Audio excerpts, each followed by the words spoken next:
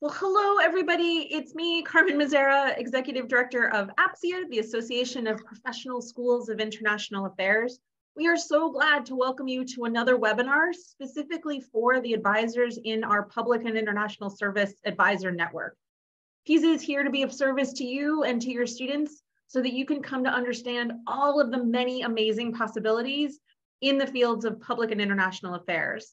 Today, we are so glad to partner again with Women in International Trade and to have three amazing speakers to talk to you about the many different possibilities in that space for your students and the skills they might need to be successful and all of the different contributions they can make in that regard.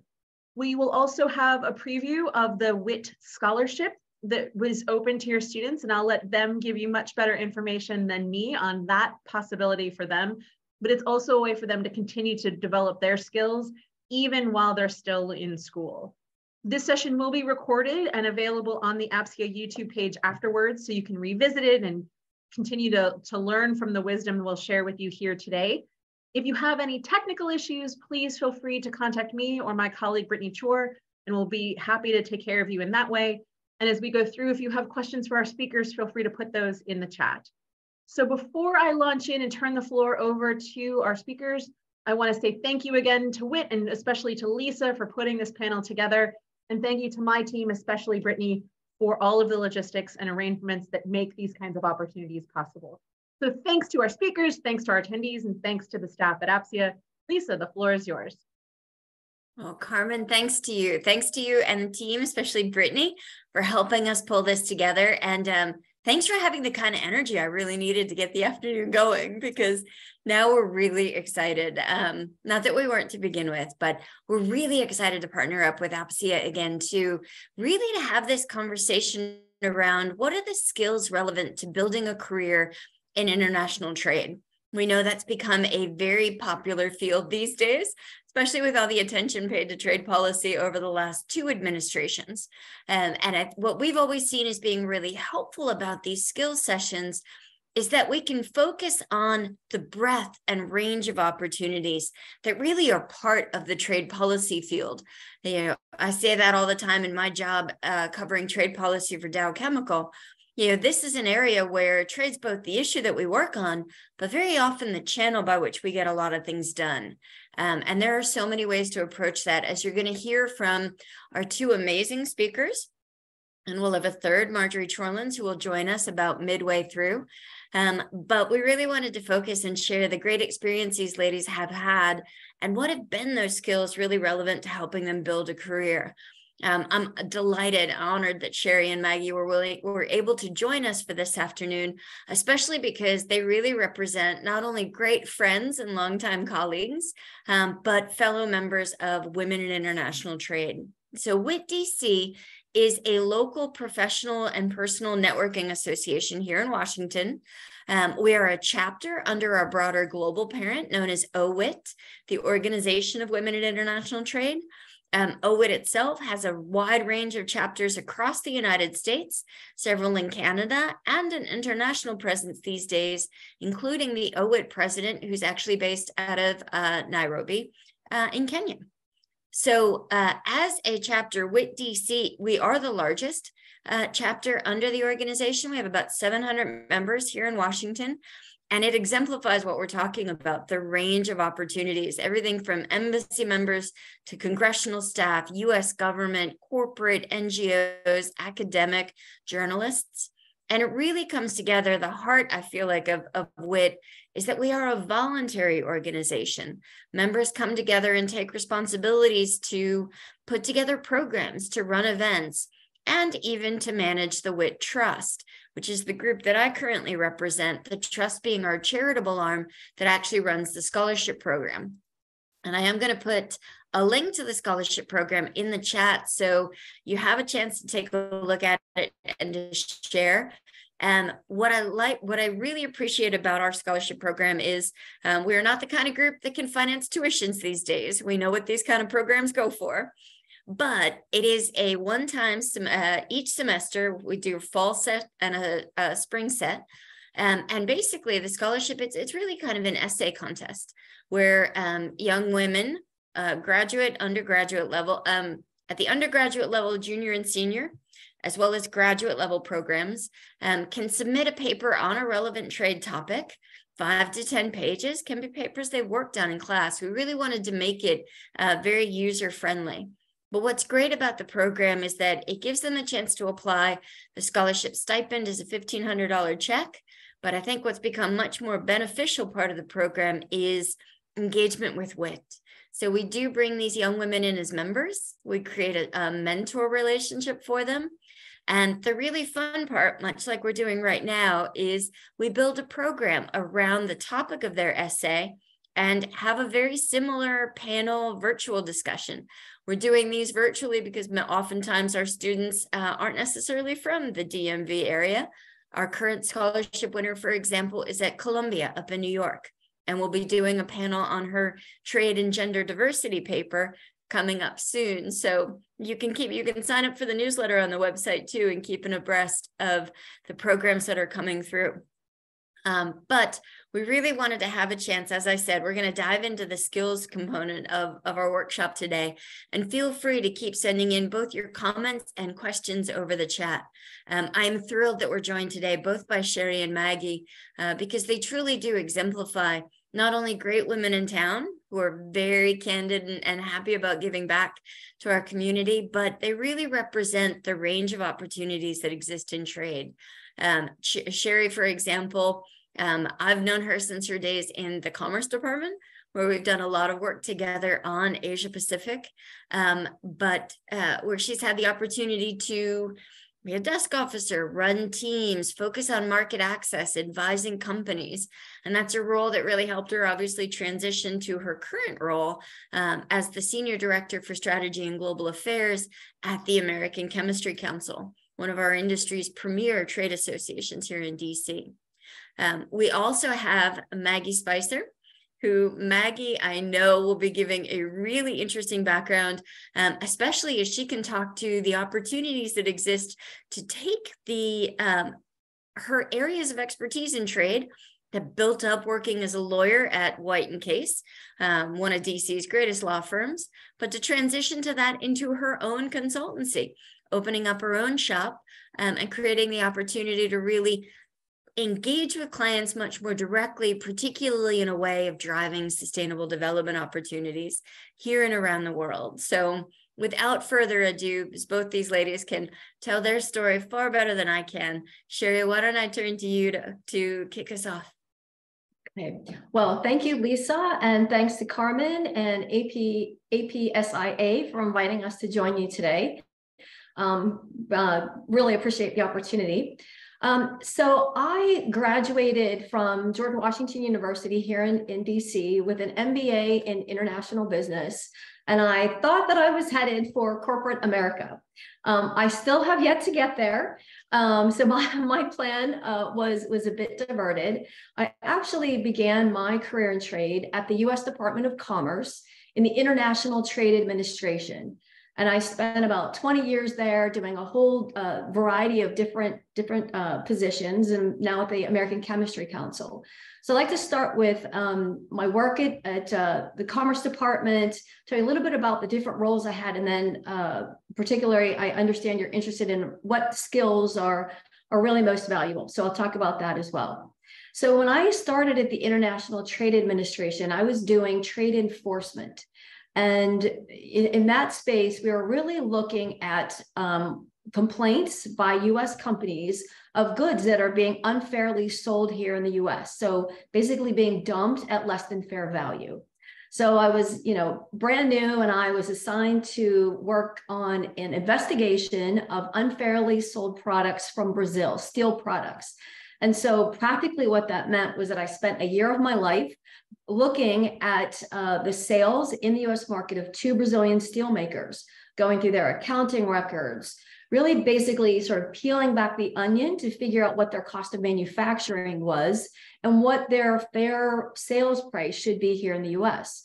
And this also entailed actually going to Brazil, going to those companies and looking through their records, their information, doing what we called a verification to make sure that the back in those days, we would get submissions in writing. So we would get boxes and boxes of information from them. So we had to verify their information. So a lot of analysis and travel to overseas markets, really fascinating work. So really looking to see whether the sales were unfairly sold here and whether there was actually domestic injury to US manufacturers.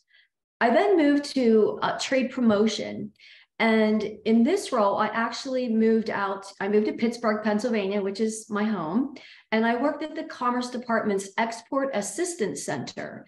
And there, what I did is I helped companies, either manufacturer service providers based in Western Pennsylvania, figure out where and how to sell their products and services. So here, this was really more of a consulting role. And so we would look at what the company was making, and we would really analyze their potential overseas markets and come up with a strategy for them in terms of where they should, which markets they should enter, how they should do it. Should they find a local partner, a distributor, et cetera? What should their pricing be? And what's the regulatory environment there? What laws and regulations do they have to worry about? And of course, importantly, who are their competitors, right? So really looking to help mainly small to medium-sized companies do business in overseas markets. And then I came back to Washington, back to the Commerce Department headquarters, and started in a role really looking to do trade policy. And so here, my role, and this is where Lisa and I started working together, looking at the business environment in overseas markets. And as Lisa mentioned, I spent a lot of time working on Europe, Central and Southeast Europe, Turkey, and then I pivoted to Asia and I focused on Southeast Asia.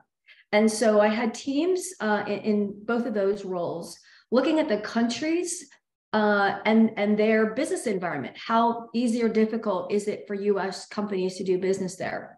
And what we tried to do was really enhance intellectual property protection and remove market access barriers so that US companies could actually compete successfully in those countries. So we looked at things like customs procedures, were they burdensome, were too many testing requirements, were US companies treated differently from domestic producers or from competitors from third markets. Looked at things like what were the intellectual property protections, say for pharmaceutical companies looking to introduce new products into the market. And so here, my role was not only looking at trade policy versus the promotion or enforcement, but the work that I did was a bit different. Here, my client, if you will, was different in that I was working really more with larger companies. So bigger multinational companies who have government affairs teams like Lisa here in Washington, DC, doing a lot of writing briefing papers for senior Commerce Department officials, and then briefing those officials. So the Undersecretary for International Trade, the Secretary of Commerce, and also traveling with those officials to these markets in many cases. And we worked a lot with the folks from the foreign embassies here in Washington. So if I'm covering Turkey, I would deal a lot with the folks from the Turkish embassy. So lots of opportunities in the public sector, had a lot of different roles, found them all very rewarding and interesting. Then 3 years ago, I actually pivoted to the private sector. And so as was mentioned earlier, I'm now with the American Chemistry Council doing global affairs. So my role is not it's not limited to trade, if you will. It encompasses trade and a little bit broader. So here what I do, we're a member of the International Council of Chemical Associations. And within that organization, I manage 64 chemical associations around the world. So we've got a network of ACCs around the world, and I'm really more doing a bit of international development. So what we're doing is we're trying to help them enhance their ability, their member companies' ability to protect the environment, ensure their workers' health and safety, right, when they're making these chemicals. And so my work is in the development space a bit, as we do a lot of capacity building to try to bring those associations members up to the level that we have here in the United States or some other developing countries. And in this role, not only do I work with overseas counterparts in the private sector a lot, I also deal a lot with multilateral stakeholders. So first and foremost being the United Nations, the UN Environment Program in particular, right? We have a lot of, I would say, mutual priorities in enhancing the safe management of chemicals, and we do a lot in the regulatory space, right? Looking at how chemicals are managed in various countries around the world and trying to ensure that there are regulatory frameworks in place that ensure that those chemicals are managed safely. And so in all of these roles, giving it a little thought, I think there's probably 3 skills that I would say are really important. And of course, this would build on the education, the classwork that your students are all taking, whether they're interested in a particular region of the world or a particular aspect of international business or trade. The first, I would say, analytical skills, right? I've had to do analysis of one type or another in every role that I've had.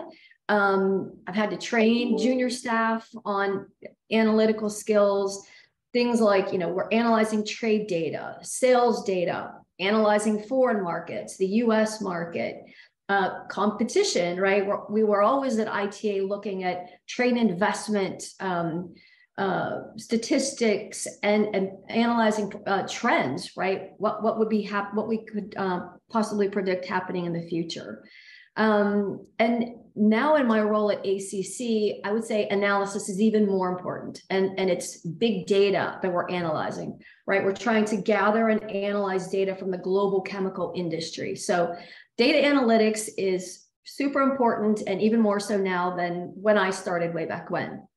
I'd also say communication skills are really important.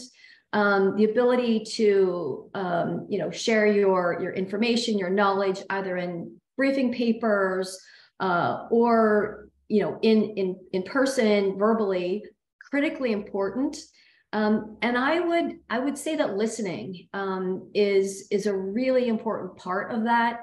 Listening to the feedback that the Secretary of Commerce is giving you when you're briefing him or her, the questions that they're asking you, and being able to respond and react to that, or listening to your staff and the concerns they have, the interests, et cetera.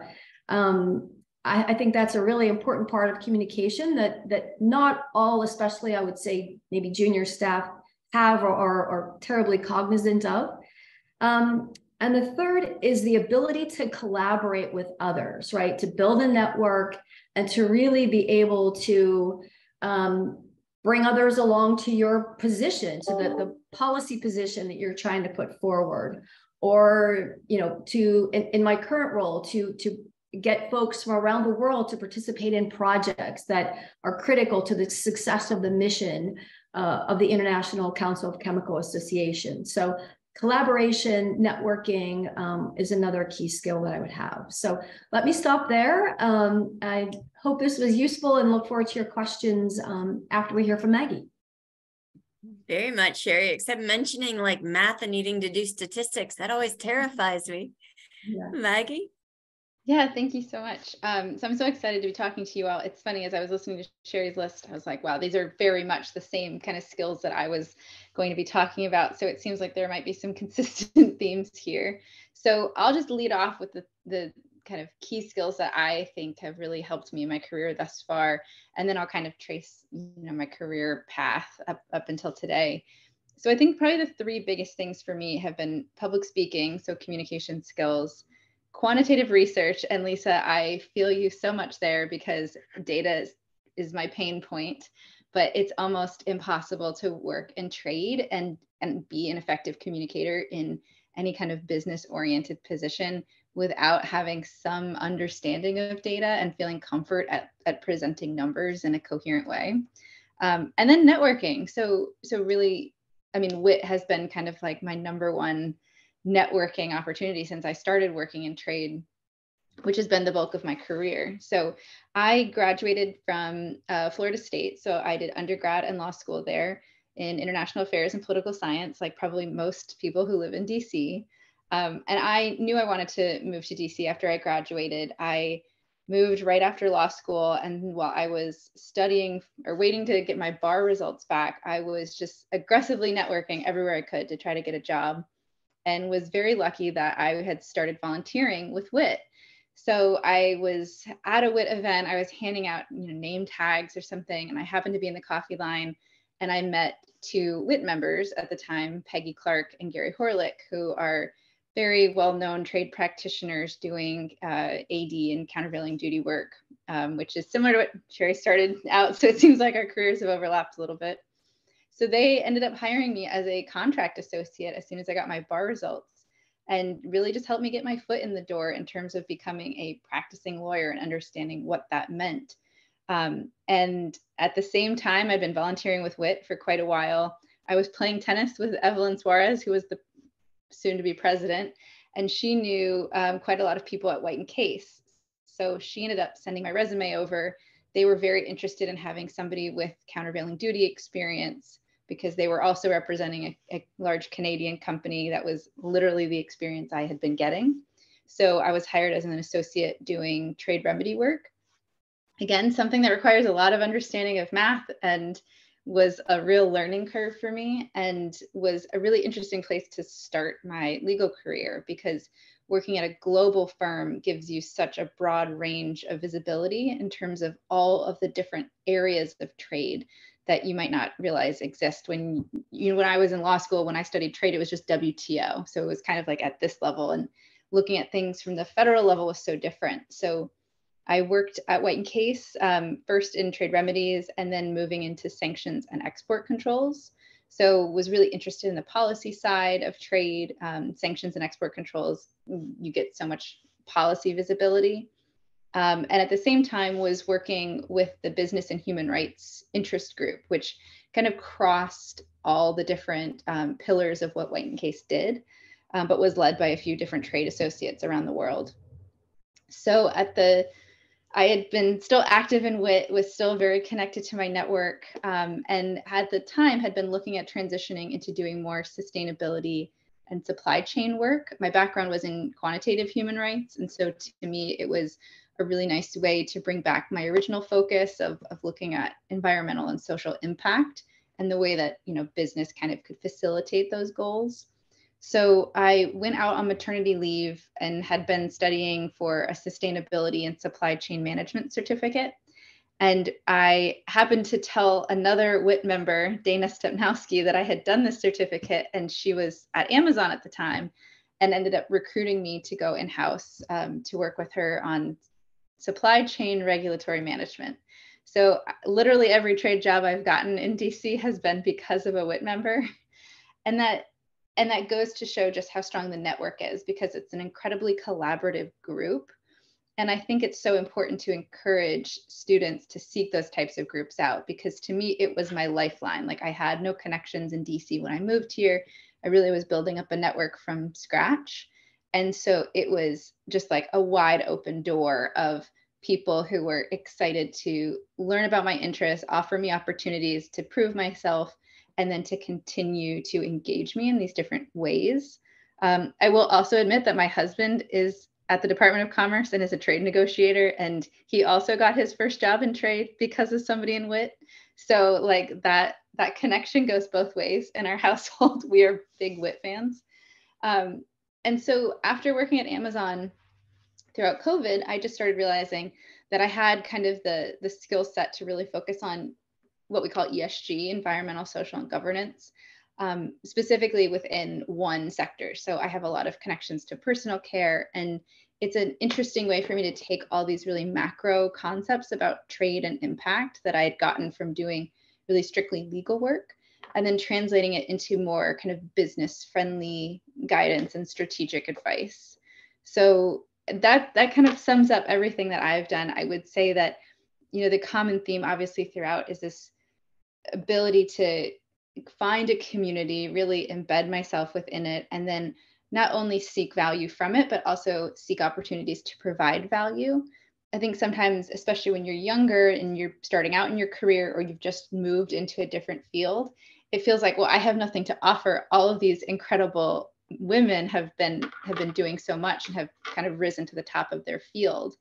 But I think seeking out opportunities to just say like, okay, well, you can start volunteering or working on a newsletter, joining the board and taking note. Like there's so many opportunities just to get your foot in the door, and finding groups like WIT where if you are willing to show up and do the work, like the opportunities will be there, I think is incredibly important. So Lisa knows I've probably raved about WIT and helping my career a number of times, but it definitely has served me and other members very well.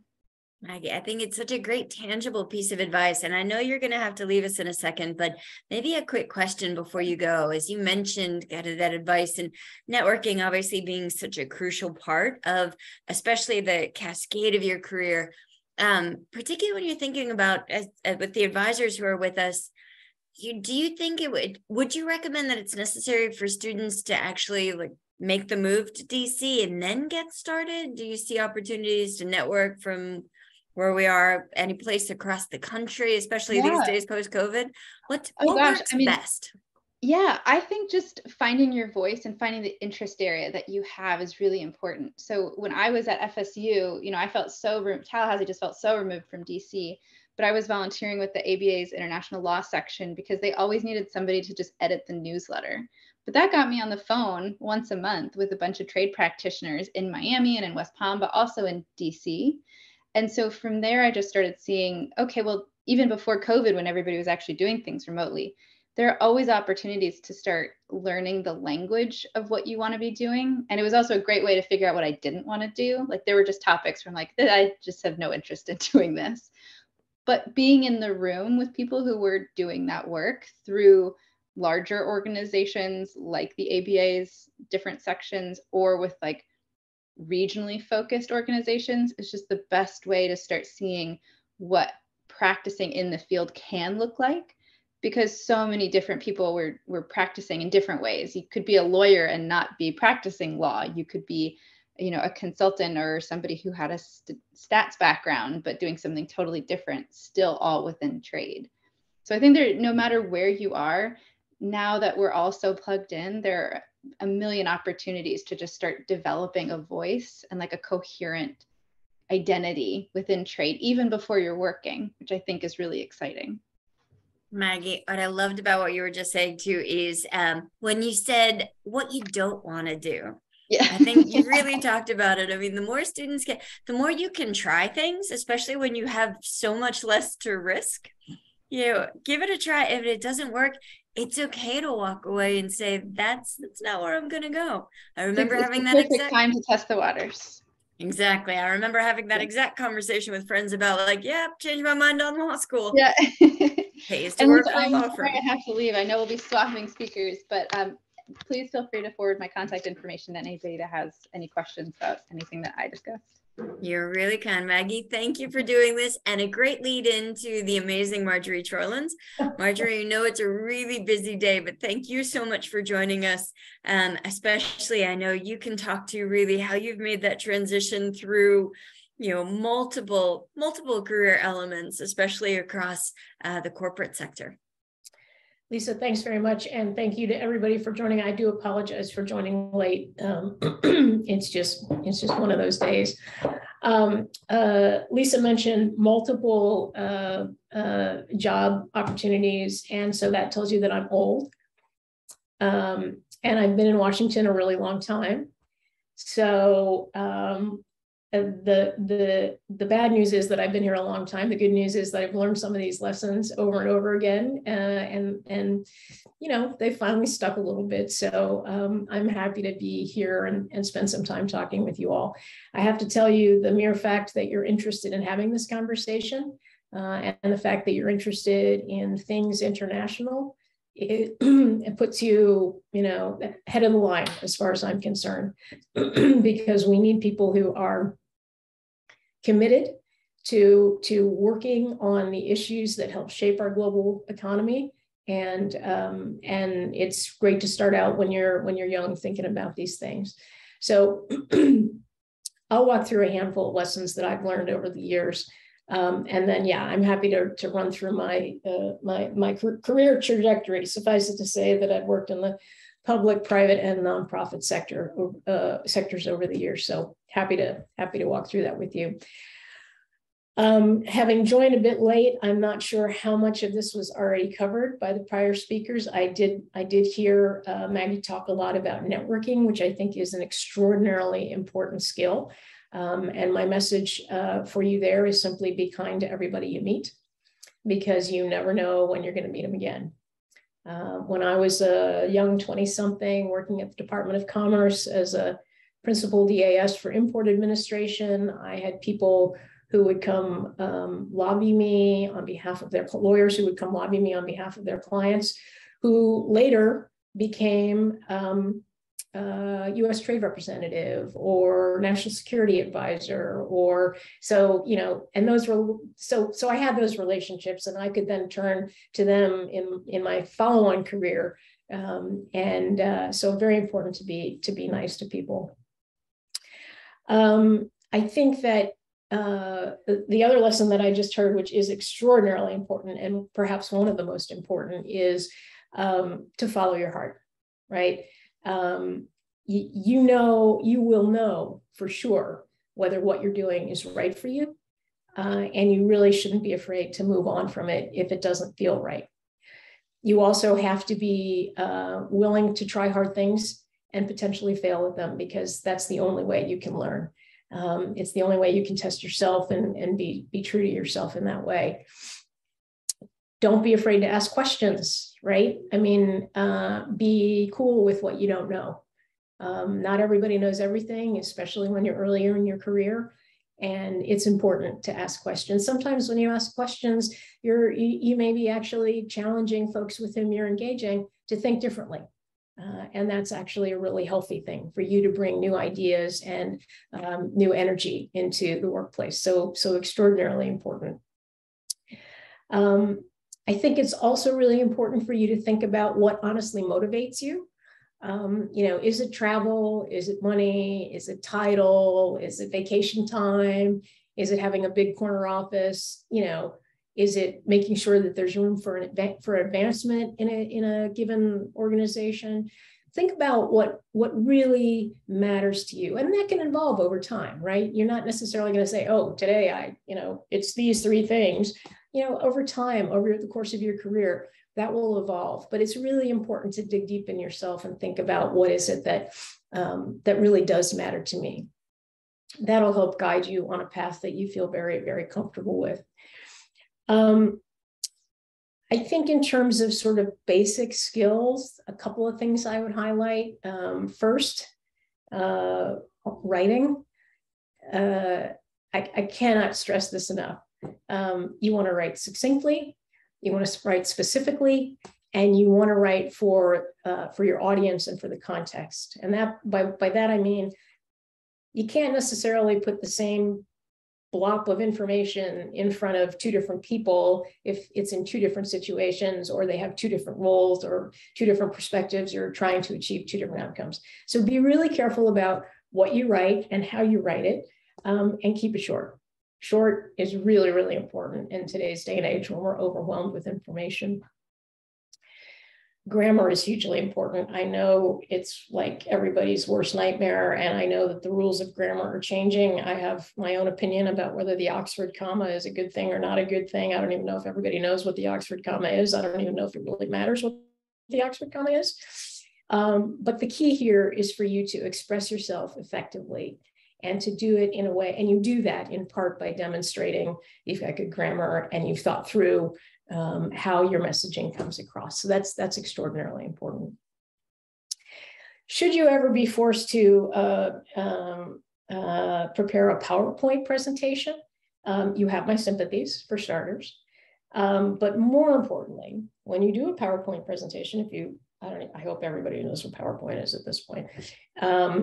You never want to use more than 4 bullets on a page, and you never want to read your PowerPoint presentation, right?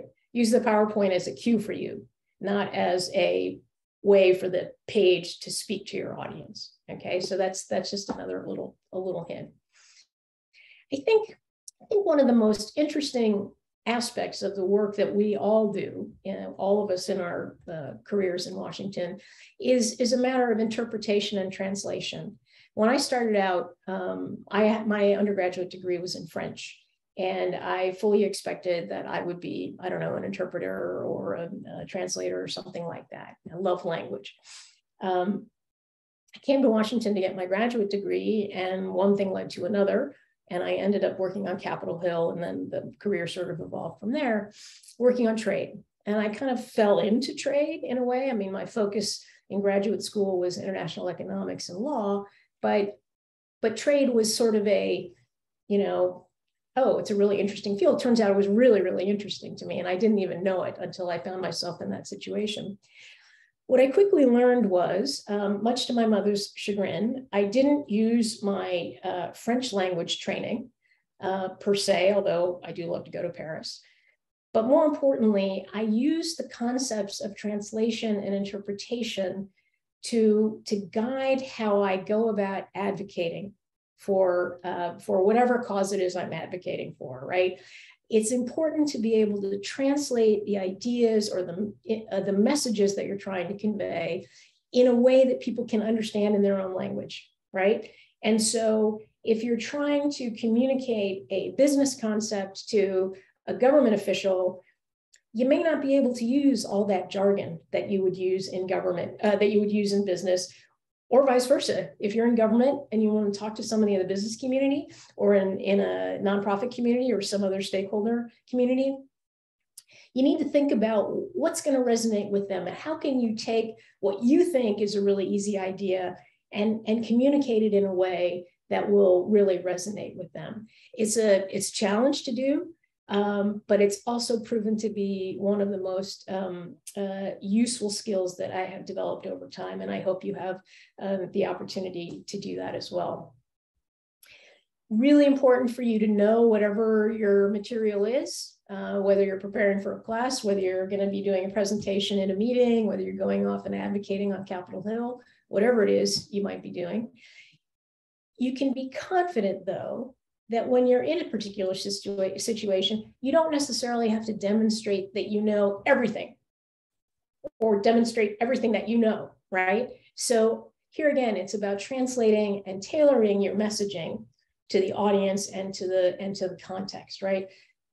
You don't need to tell everybody everything you need to know about a particular subject unless you're being quizzed on it, and you need to know all of the particulars and be able to demonstrate that you know all the particulars, right? So figure out what is most relevant to your audience and what are the messages you feel are really important to convey, and trust that if more information is needed, they're going to come back to you and you're going to be able to supply that information from the vast storage of information you have in your head. You just don't have to put it all out there up front. I guess I would say, for better or worse, when you are starting out in your career, you can't be afraid of grunt work. We've all done it over the course of our careers. Some of us continue to do it from time to time because you roll up your sleeves and you do what has to be done. That's sadly, it's the name of the game, right? I am now, part of the reason why I'm late is that I'm in the throes of preparing briefing materials for my CEO to go off to the Munich Security Conference next week. I can't tell you how unappealing it is to think about sitting here at midnight preparing briefs for meetings when, you know, I really have 100,000 other things I'd rather be doing, but this is what we do. Again, don't be afraid to ask questions. You want to be respectful, but not intimidated by people in positions of authority, okay? Acknowledge that someone is your professor, your mentor, your boss, some high muckety-muck official. Don't be intimidated by them, though. Stand firm in what you believe, and find a way to communicate what you believe in a manner that is respectful of their position, but also of what could be potentially a different point of view. The other really important skill I think people often struggle with, but I think is extraordinarily important, and again, you will learn this by doing it over time, is learn to manage up. And what do I mean by that? It means trying to think about what is it your boss might need, or what is it your boss might need that he or she doesn't know she needs to actually be effective in their job, right? So putting yourself in somebody else's shoes and trying to think ahead so that they don't have to turn around and ask you and you have to go off and scramble to get whatever, right? So figuring out how to manage up and thinking a step ahead of your boss, sometimes that sounds like, oh my God, that's, they got the big job. Why do I have to think beyond them? But in fact, there are things that you can do that will make you even more, an even more valued member of a team as you develop that skill. The last thing I will say, because I know I've been yammering on, is one thing I absolutely positively have to say, because I'm an internationalist. Travel if you can, and be open to new experiences. I've been extraordinarily lucky in my career to have traveled to a number of countries, not just in Europe, but also in Asia and Africa and the Middle East. And it has been an eye-opening experience. I think it's made me a better person because I've been exposed to different cultures. And I've had to learn different conventions and different points of view. And that's actually made me better at what I do. But it's also opened my mind in a way that I think sometimes it's too easy to just look inward and not recognize that there's a whole big world out there, right? In business, we like to talk about the fact that 95% of the world's consumers live outside the US borders, right? So there's a whole big world out there. Get out and experience it if and when you have the opportunity. And then the last thing I would say is, if what you're doing isn't fun anymore, be thinking about what is your next success and get out there and network. Circling back to what we were talking about at the very beginning and what Maggie was talking about. Don't be afraid of a non-linear career path. I happen to have kind of a linear career path, jumping from job to job in trade, from public sector, private sector to association, et cetera. But don't be afraid of a nonlinear career. If you think there's something out there that you want to do that maybe isn't, directly on the trade path that you think you're on, but sounds really interesting to you, it's a really cool opportunity, try that. Right? I was recruited to be the number 2 at an organization called Business for Social Responsibility out in San Francisco. Definitely outside my ken in one respect, because I was focused on international trade and business development. Not so far out of the realm that I couldn't wrap my brain around it, but it was different and it was on a different coast and it required uprooting myself and moving and trying something completely different. And you know what? Those were 2 of the best years of my life, I have to tell you. And again, it expanded my horizons because I learned new things. And then I was able actually to come back and take that knowledge and feed it back into, back onto that career path. And finally, work-life balance is not, it isn't a myth if you know what your priorities are. And you will know that over time, hopefully sooner rather than later, so that you find that balance, so that you find and maintain that balance over time. Have I talked enough? I probably talked enough. I think so you did, Marjorie, as always, an absolutely phenomenal job. And I know we have a couple of questions, especially from the advisors who are encouraging students in these programs. Marjorie, picking up on one of the things you were ending with there, about getting experience, and especially experience, whether it's travel or, getting opportunities to work in international organizations, or having that opportunity, even if they're doing it from home and remotely. Mm-hmm. What advice would you have? How can we help some of the advisors who are on the call best encourage their students to look at those maybe unexpected opportunities, whether it's travel, international organizations? How do we encourage students to look at that as good exposure that's going to pay off later? Well, that's like the, I guess now it would be like the $64 billion question, right? Because of inflation. Or the debt ceiling, either way. Or the debt ceiling, right, exactly. Bumping right up on the debt ceiling there.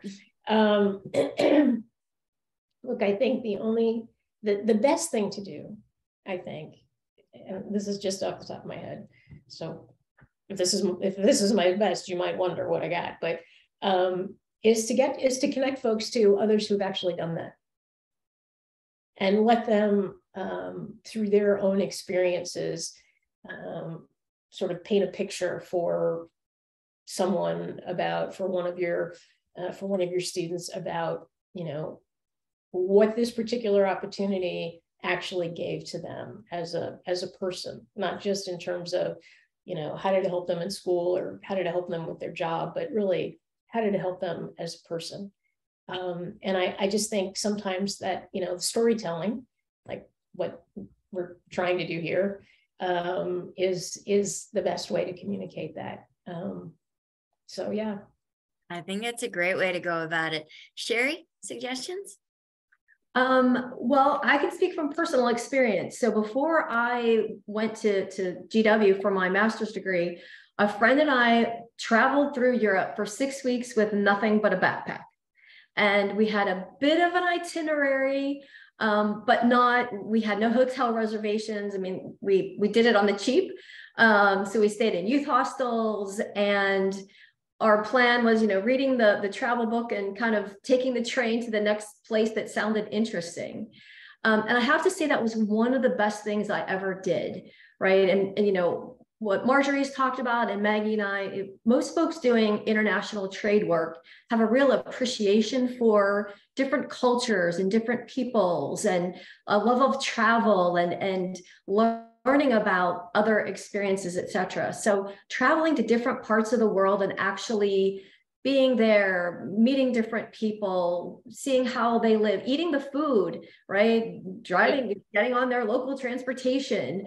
You know, I mean, it to me, that's one of the best and most interesting parts about the world of trade and doing what we do. I mean, for me, that's what I love, right? I mean, and I had never even heard of places that I've been able to travel in my career. I've been to Luang Prabang in Laos. I've been to Myanmar, just, you know, Vietnam, Russia, places that, you know, I would have never even dreamed of going, you know, prior to my starting this career. So I do think trying to travel is key, but given the current situation, right, because of inflation and all the other going on, try to at least maybe come to Washington, go to an event there's foreign embassies are all here. They all are doing events. They're starting to have in-person events again. You know, try to get a little bit of exposure maybe that way, just to pique your interest and see if it is really something that you want to pursue. Those are just some ideas I have. I think those are great ones. And I'm just going to add to that too, because I think, Marjorie, you were both alluding to a great resource. In every program, nothing motivates students, I don't want to call them kids, nothing motivates young people or students these days more than competing with other compatriots. And a very direct example, I did studied abroad at Sciences Po in Paris centuries ago now. But while I was doing that, one of the opportunities that came through in terms of the program that was organized was you could volunteer to teach English at a college, so a elementary school, on Wednesdays. I did. None of my friends wanted to do it. There's a lot of like, why would we do that? Why would I waste my day in Paris? By a month into that, most of my friends were really jealous they hadn't started, because I will tell you right now, there is nothing that teaches you about the culture of a country or how to get good at a language than having 6-year-olds make fun of you. And it was phenomenal and rewarding and one of the best experiences of my life. I talked about it then and made my other colleagues jealous. I talked about it when I came back and finished senior year at GW, where I was part of the French program. And I know a number of other friends who did the same thing because they heard from a peer that was a great way of going about it. So definitely things to think about. But I want to come back to another question that was posed, especially because obviously it can be, we're talking about travels and learning other cultures and all kinds of opportunities from the perspective of a woman in this field, where that's not always the best way to get through to other cultures. Any kind of unique experiences, things that you would recommend thinking about both the challenges and the opportunities of being a woman in the international trade field? Sherry, maybe I'll ask you first on that one. Well, I would say that, I have had some interesting experiences, traveling to foreign countries where, women aren't always considered equal to men, and the customs are not the same as we have here. I haven't had horrible experiences. And I think part of that is because I was an American, right? And so I was maybe treated differently than a local national female would have been. But I think being aware of those differences, before you go and are in that kind of a situation, and just always expecting to be treated with respect. And, if you're there on a business trip, to be treated professionally. If you're there studying, you're a student, you to be treated with certain courtesies as such, and never accept being treated badly or in a inappropriate way, but always just being aware of the differences and where you are and what the customs are, and then the local traditions, I think is super important. I can't emphasize that strongly enough. Being aware of cultural conventions is extraordinarily important. I mentioned, excuse me, preparing our CEO to travel to the Munich Security Conference next week. One of the pages in the briefing book is called Cultural Conventions. Now, you would think traveling to Europe, Europeans, Americans, turns out that's not the case, right? People in Germany have a particular sense of time and physical distance and things like that. And so you need to be sensitive to that kind of stuff. In terms of being a woman, one of the things that I've found most extraordinary about working in the international trade field is that there are a lot of women who work in international trade. And so that's actually pretty refreshing. And there was a part of me when I heard you start to pose that question, I thought, well, golly, it's not really different. It doesn't really matter whether you're a woman or man. Of course it matters. Of course it matters. Not least because women are a whole lot better at networking than guys are. They just are. So I think that creates more opportunities for you as well to learn about new possibilities, to help you think differently about a given situation, and help you work through problems. There's a question in the chat. If I could just go ahead and jump on it, because I know we're coming up to the end of the hour.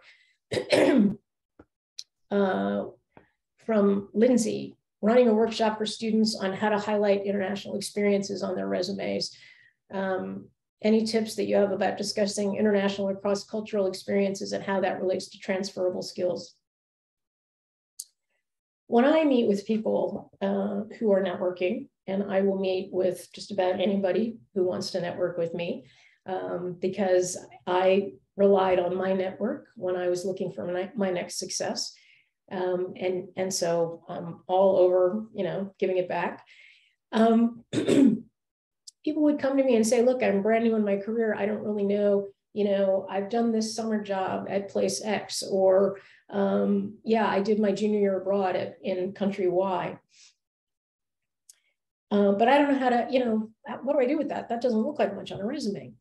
And what I would tell them is step back for a minute and think in sort of I don't know how to say this, in sort of a clinical way about the skills that you've learned as a result of that experience, right?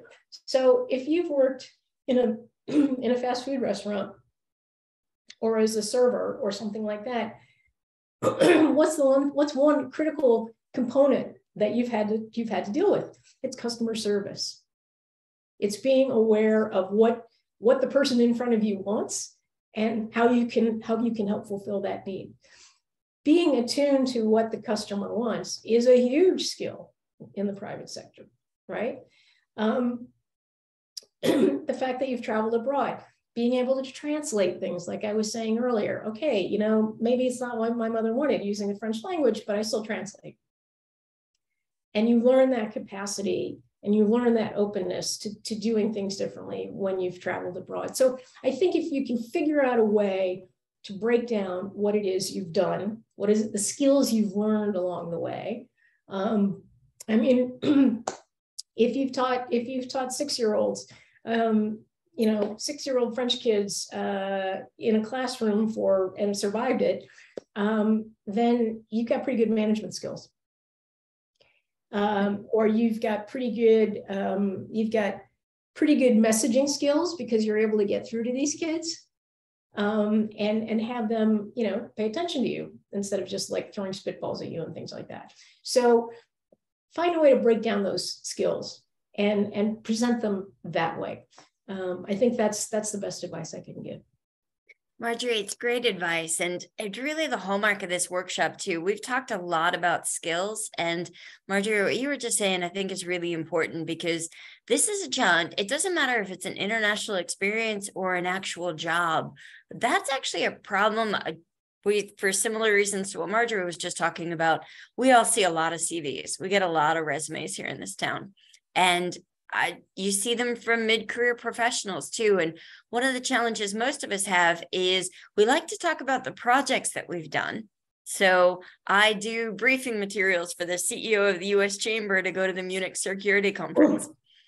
That sounds great. That's a great project. But if you've never worked with Marjorie before or seen anyone go to the Munich Security Conference, what does that mean? If I'm a stranger to you, I see that on a CV, it doesn't mean anything to me.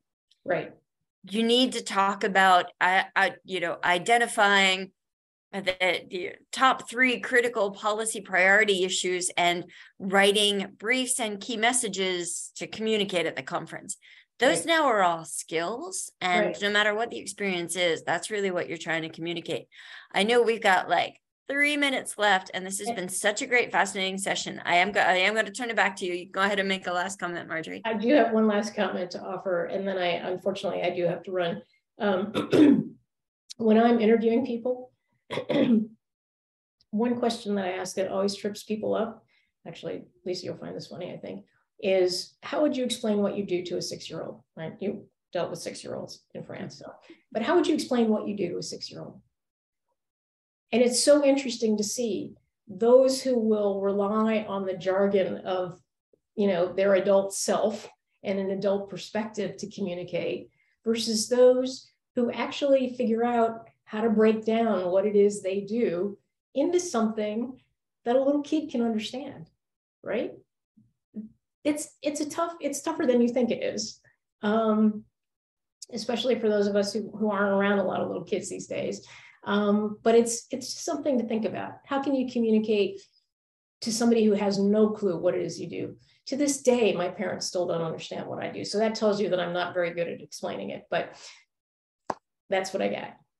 Well, part of that too is a different reference point. My mother is thrilled with what I do when I get to call her up and say, I'm going to the French embassy tonight for a reception. Now she finds my job interesting. Still doesn't know what I do. Sherry, I'm going to let you have a last word too. I gotta run. Thanks, Marjorie. So just building off of the recent comments about a CV and you know what's important on your resume. So I would just add, when I'm looking at resumes, and I've looked at a lot of them over the years, you know, I look for accomplishments in a job, not just what my role was, but what were your successes in that job. And an important tip that I got that you know wasn't all that long ago, the resume should really project who you want to be or what job you're looking to get, right? Or where you want your career to go. So I would encourage students looking for their first job to highlight skills or accomplishments that will position them for a role that they are looking for, not necessarily what they've already done. What are you looking to do? So that's some good advice that I got that I would pass on. And I think that is the best way to end. I know we've talked about a lot of different things. This is not a one and done conversation. We're happy to follow up with anybody. We're thrilled to get to partner with you guys. And Carmen, I can't thank you enough for creating the opportunity.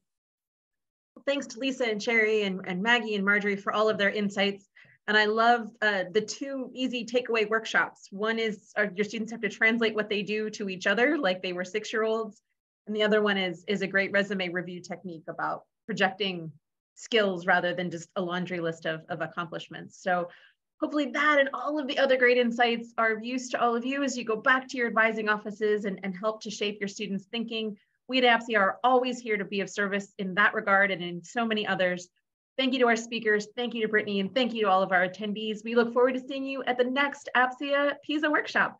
Have a great day, everyone. Take care. Bye. Thanks a lot.